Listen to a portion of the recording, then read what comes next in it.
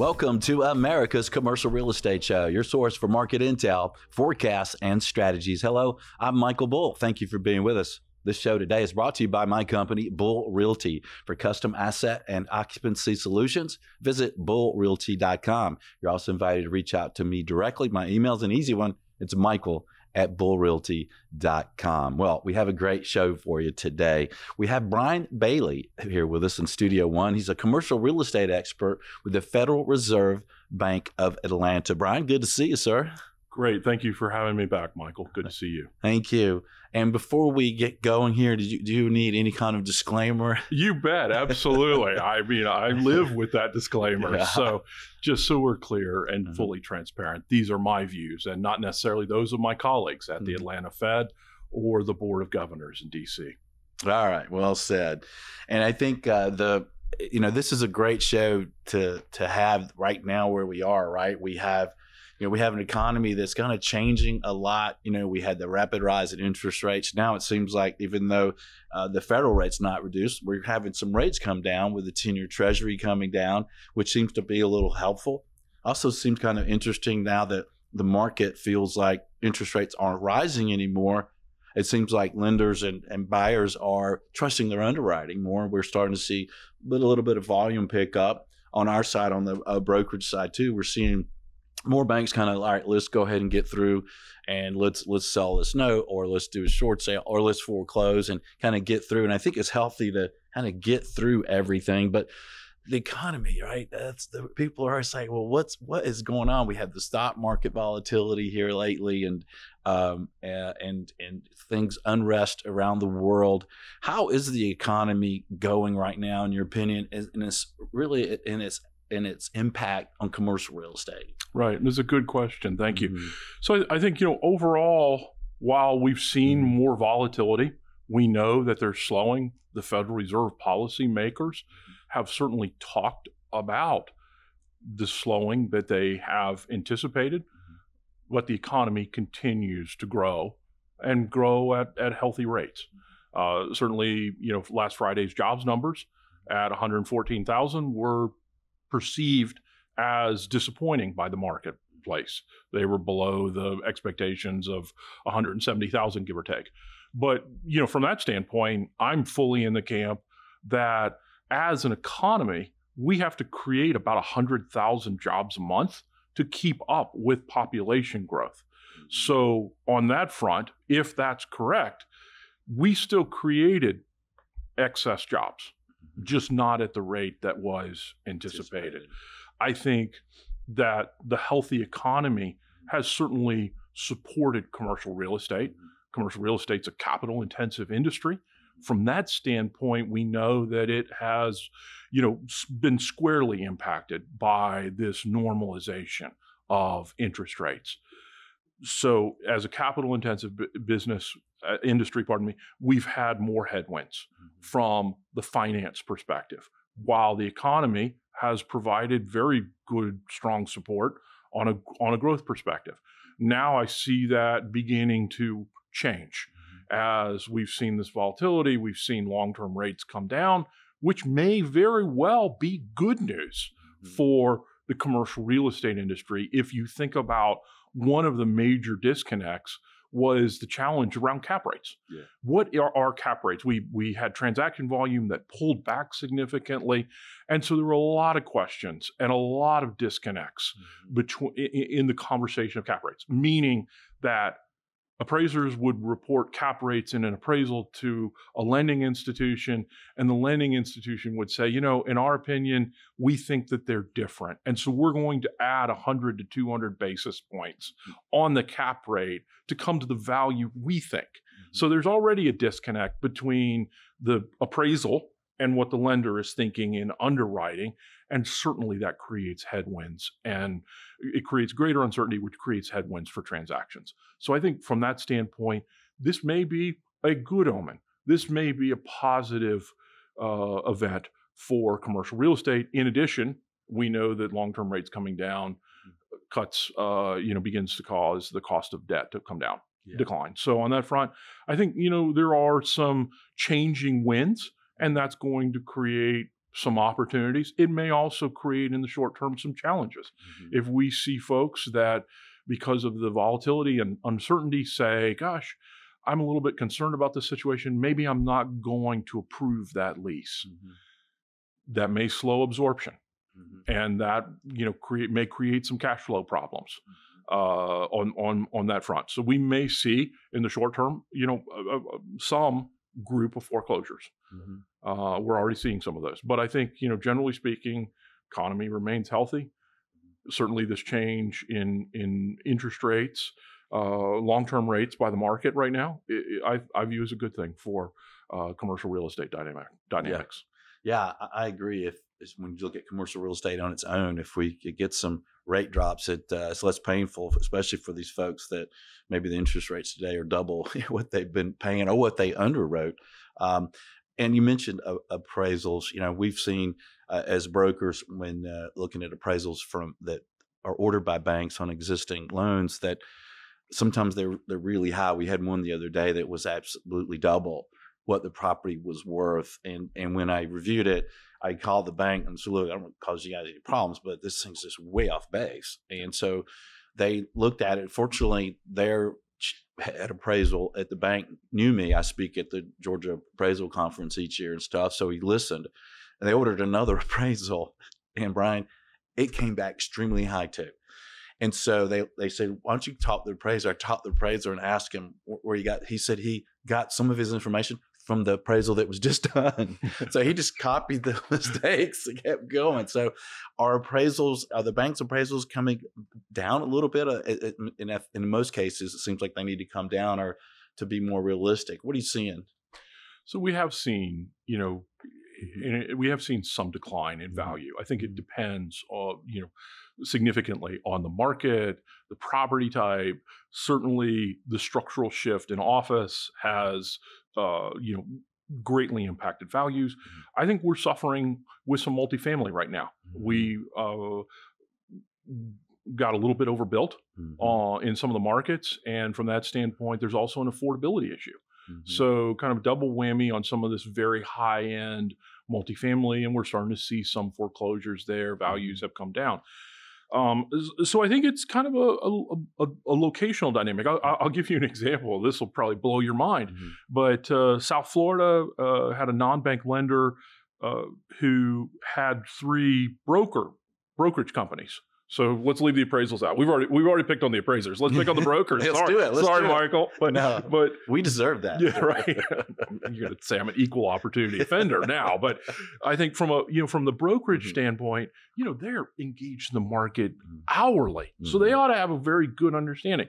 But this non-bank lender had 3 different brokers go through this office building, and in the span of 3 weeks, so one a week, and they came back with values that ranged from $8 million to $32 million.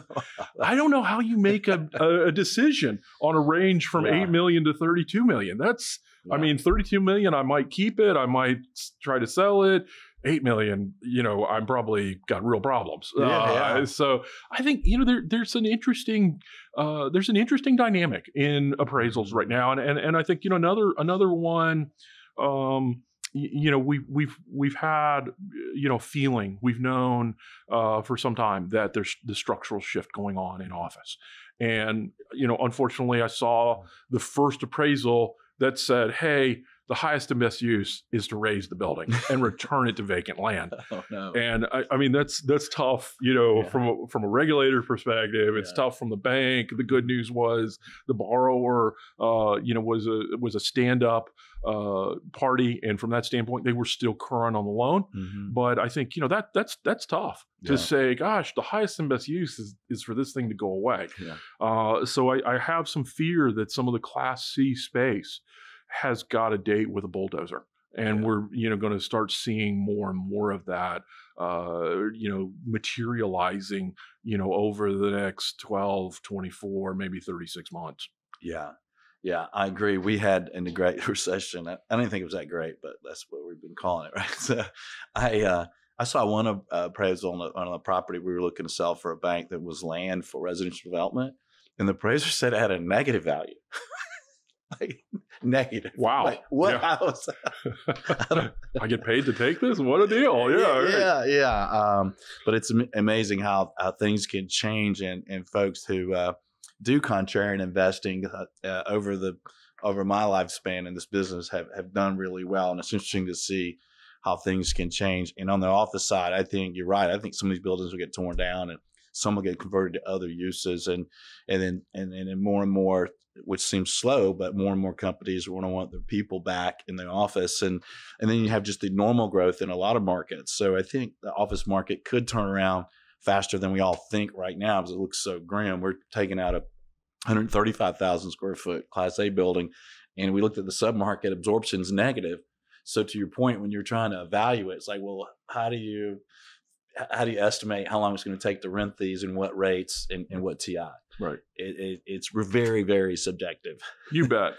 But I mean, you're asking kind of the question, are things turning? Mm-hmm. As I'm engaged with the industry Mm-hmm. and trying to understand some of the trends, essentially, are there some green shoots there? And I think we absolutely have to, yes, there are green shoots. One of the examples I'll give you, so in the last probably 6 months, I've heard of 3 different instances. So these are coming right from the folks who are engaged in these transactions. Mm-hmm. They're saying that XYZ opened a new office, and day one they were out of space. Mm-hmm. And so okay, we're seeing an office opening. We're also seeing that they focused too much on efficiency. They wrung out too much efficiency, and they are out of space day one, which unfortunately in commercial real estate has the tendency to happen. The pendulum swings too far, as we know, and then all of a sudden it's like, oh, we need to be back over here a little bit. Yeah. And so I think from that standpoint, we are beginning to see some green shoots. I think you're right. You could definitely see more people returning to the office this fall. I think there's hope in some of the up and coming generation, in that we see them viewing networking, training, learning, which are not done quite as well remotely as they are versus in person. Yeah. Culture, another big one. How do you learn culture if you're trying to translate it over a display screen? Yeah. That's hard. And so I think from that standpoint, some of these younger generation folks are saying, gosh, I'm missing out on value, part of the compensation equation in my career. Mm-hmm. And so I need to be back in the office. I need to be meeting as many people as I can. Mm-hmm. I need to be picking up as much training, as much learning as I can. We have completely disregarded the value of the talk that goes on around the water cooler. Because you think about, after we talk about the weather and after we talk about our favorite college football team or whatever, it's like, what deal are you working on? Right. And you learn through osmosis. That's true. Can you imagine you're at an interview and they say, oh, you're going to love our people and you're going to learn so much from my people. But you're never going to meet them. You're not going to be around them. I don't know. That's kind of interesting. Well, Brian, let me get your take on this. Obviously, there's a lot of loan maturities coming up that some of them have been kind of extended from past the last year or so. How are the banks going to deal with that? How are we going to deal with that in the industry? Yeah, it's a big number, $2 trillion plus over the next couple of years. So yes, it's a huge number. I think, there are some challenges. One, we've kind of talked about the inaccurate appraisals. How do you kind of fully understand, if you are a lender or a borrower, what kind of decision you're going to make if you don't quite understand the value and the associated valuation drivers of the underlying property? Real question there. I think the way that institutions are handling it right now is they're in essence saying, hey, if you're in good standing, we're going to work with you. We would love to get, some kind of additional cash, some kind of collateral, because, we're uncertain about the valuation dynamics. And let me give you a little bit of context. So you think back to the time you were referencing, the GFC, prior to the GFC, on that front, there were, a significant amount of loans with higher LTVs. And from that standpoint, we went into a time where value declined and those LTVs went, way above 100%. I think banks have had that in the rearview mirror this time. And they've said, hey, we're not going to get ahead of our skis. And so in general, the LTVs that I've seen range from kind of the high 50s to maybe the mid 60s for the regulated institutions, for the banks. So now with this change in cap rates, with the change in value, you have to add 100 or 200 basis points to cap rates, and your LTV is a whole lot different than what it was at origination, whether it's in the high 70s or even mid 80s, depending on the change in cap rates. Now institutions are saying, gosh, we don't like the risk profile that exudes. And so we need to bring that down. So we're going to get some cash, some more collateral. In essence, we're going to try to bring that risk profile back down to something that we think is acceptable. And so I think from that standpoint, there is, work going on. This industry has worked on the cash out refi, and now it's the cash in refi. Yeah, so I think from that standpoint, we are seeing, more lenders ask those questions. Now, for the folks who are, not current on their loans, different story. And from that standpoint, I do think that we are seeing more foreclosures because of that dynamic. We're seeing more note sales from that standpoint, trying to shift that risk of commercial real estate operations, which to the private sector, to private equity, et cetera, who may be a little bit more nimble and adept at handling commercial real estate than the average lender. Do we have enough sources, with the agency loans, with HUD, with Fannie and Freddie, and then with banks, and then with private lenders? Is it a little bit different market than it was, say, 15 years ago? It is. And what's interesting right now is that because there is a smaller set of loans on the market, there's a lot of competition for that small subset. Now, I think when you have that $2 trillion or so that I referenced, when the market decides we're going to start extending this, refining it longer, from that standpoint, I think some of that competition will back off. But I think that the underlying question is, do we have the capital to refi that wall? And I think, in my view, right now, the answer is yes. The banks have had really good times. All of us had, for a decade, right? Are the banks geared up enough with their special assets folks and workout folks, or is that something they're kind of still building up? Because it seems like those people are there, then they go away and do something else, right? And they've got to restock. Right. I mean, as you talked about, the good times don't bode well for, the special assets folks. Right. So we have seen lenders really slim those areas down. And then in the last couple of years, we have seen, an uptick, not only with lenders, but private equity sources as well. So yes, I think, special assets groups certainly have grown as there was the thought that more issues would materialize, which they have begun to materialize. Now, I guess in the most recent Fed meeting, they did not adjust rates, but I guess there was some indication that they may lower rates a little bit in September.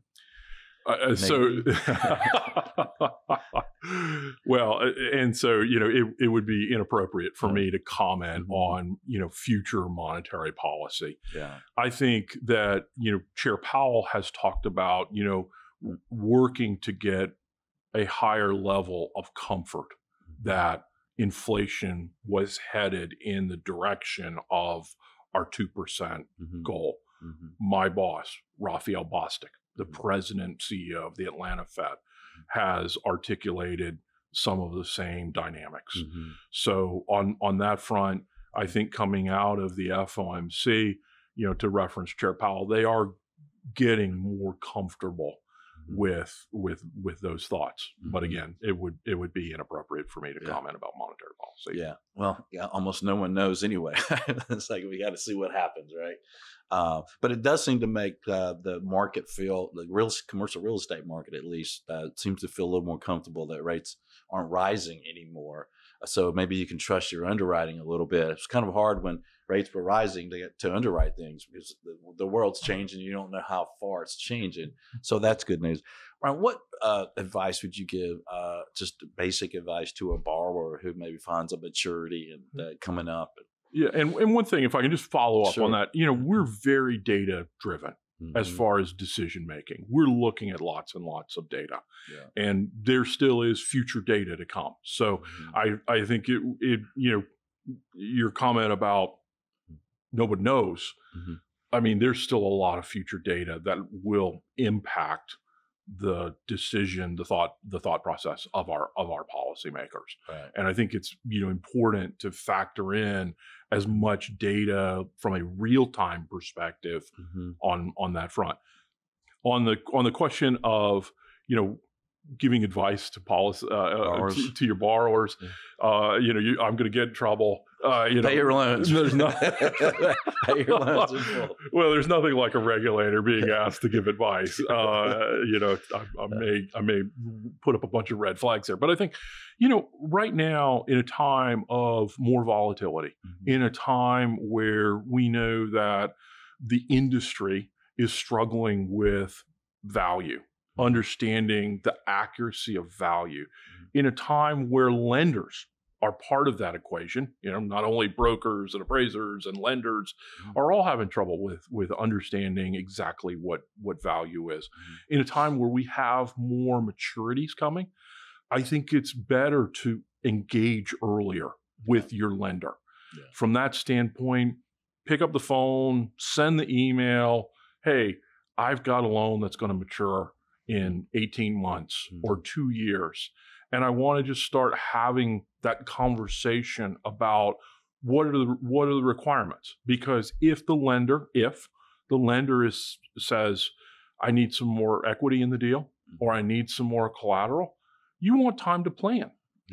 And so on that front, I think that's, a very good conversation to engage with the lender early on. Yeah, that's a good point. And we deal with a lot of banks and give banks and borrowers tips all the time. And I see the same thing. It's like, all right, if you're a borrower, get out there ahead of it, be honest, share your information, and don't. I've seen if you always want to get legal counsel, right? But if you have that legal counsel in the face of the lender, sometimes then they quit working with you. So try not to, I guess, lawyer up, if you will, because I've seen that. I've seen bankers, lenders kind of go, all right, well, if this is a fight, then we'll fight. But if we're working together, then let's work this together. And I think, and I give the same advice to lenders. It's like, look, let's work together on this. If your borrower's participating and handling the property well, then we can get through this, right? And we can get through this as whole as possible. But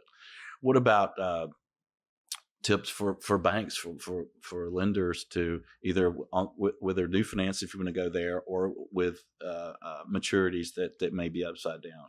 Well, I think, bigger issue right now is in this volatile day or age or whatever you want to, period that you want to say. I think lenders have to evolve their risk management practices to kind of, some of the dynamics that we're seeing real time. Let's talk about insurance. Insurance is on everybody's mind that I talk to right now. And whether it's the homeowner that had a 25% increase in their premium, or to the poor folks who were hit by Hurricane Ian in Fort Myers, and their premiums are up 300%.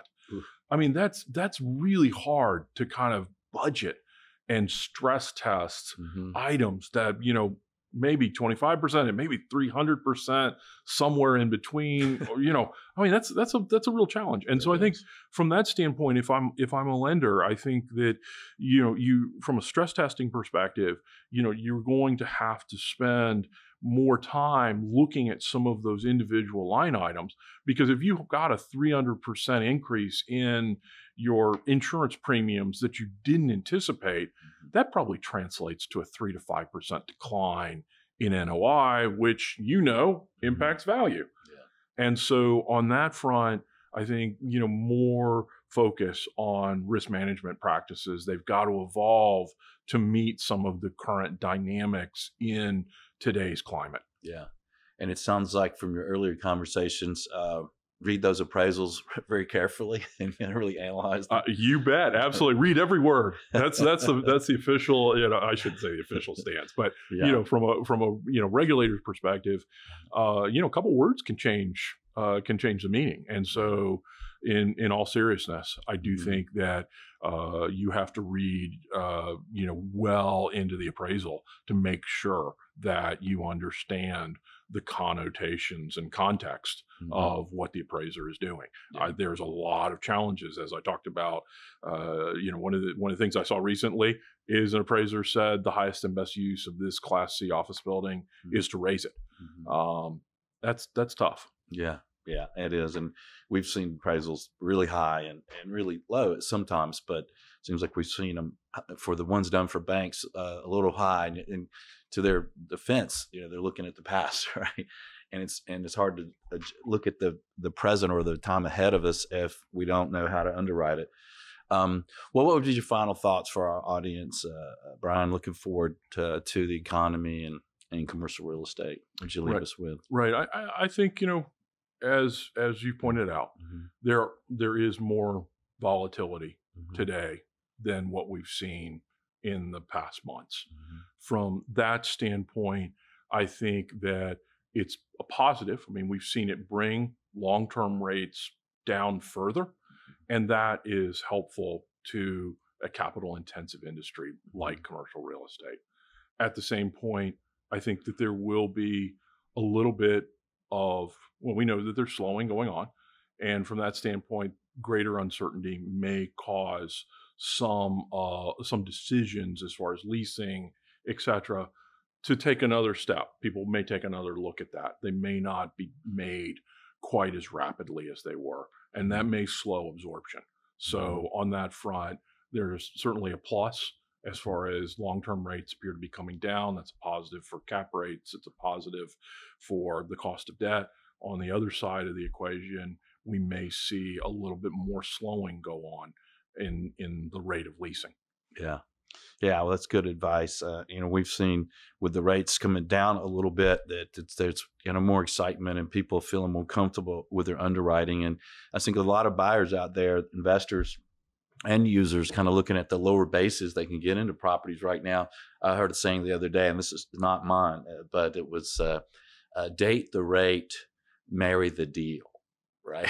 Think about when you're acquiring real estate. Well, if you can buy low, sell high, forget interest rates. But if the basis is lower and if real estate's a long-term hold, this might be a great time to look and buy. And I think we're seeing a lot of that. We're seeing activity pick up. And of course, if buyers and lenders can feel more comfortable with their underwriting, then more sellers can go on the market and we start to turn this thing around. So, and my last tip for buyers, investors is if you run a business that uses office space, you should be looking to see if you can buy, because we're just seeing some incredible buys for users to buy, buildings and get in at such lower bases. You may have some huge windfall profits down the road.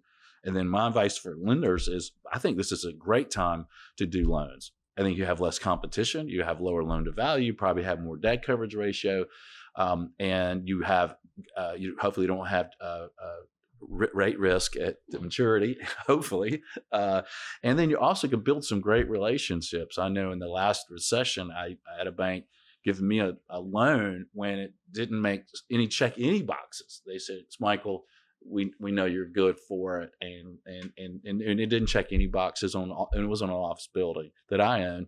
And I'm like, all right, so from then on, I'm like, I love you guys. Just you can really build some good relationships, right? Right. So it can be a good time for buyers, for sellers, and obviously for users, for tenants, they get some good deals. Well, if it's in office, I think retail, industrial, those are still there's no real bargains there. I mean, as we know, Mm-hmm. along with any business, I mean, there's a lot of emphasis and influence of the relationship. Yeah. So from that standpoint, yes, I do think the relationship is important.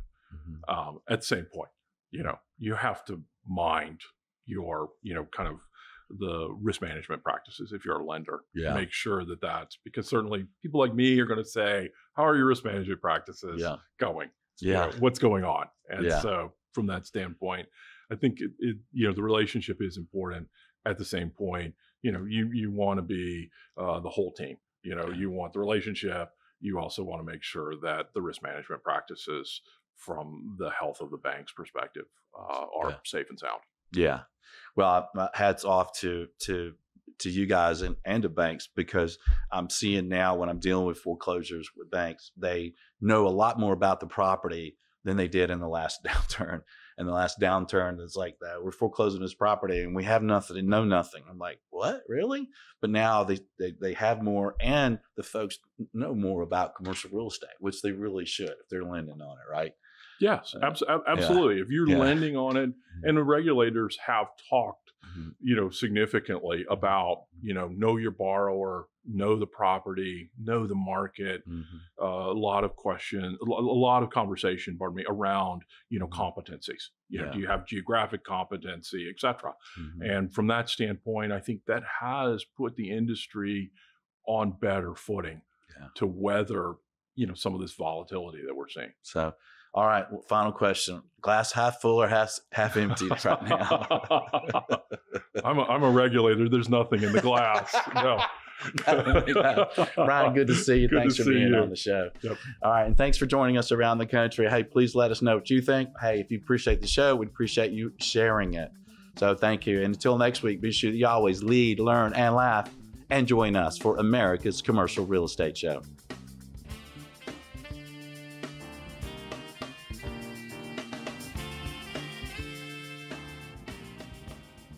America's Commercial Real Estate Show is brought to you by CCIM C5 Summit. Will be at the Hard Rock Hotel in Hollywood, Florida, September 17th to 19th. Visit c5summit.realestate. By ShareFile. Designed with real estate and other highly regulated industries in mind, ShareFile offers secure digital solution to simplify workflow and improve collaboration. Visit sharefile.com. By CREI Summit. This will be in Atlanta, Georgia, September 11th to the 13th, right here in Atlanta, Georgia, where we're headquartered. Visit cresummit.com. By Bull Realty, commercial real estate sales, leasing, and advisory services. Visit bullrealty.com or reach out to me directly. My email is michael@bullrealty.com. By Commercial Agent Success Strategies, 21 cloud-accessed agent training videos. Learn more at commercialagentsuccess.com. You're invited to subscribe to the show wherever you listen or watch the show. You're also invited to subscribe to a weekly email announcing the show topic and guests at creshow.com. Thank you for watching, listening, and sharing America's Commercial Real Estate Show.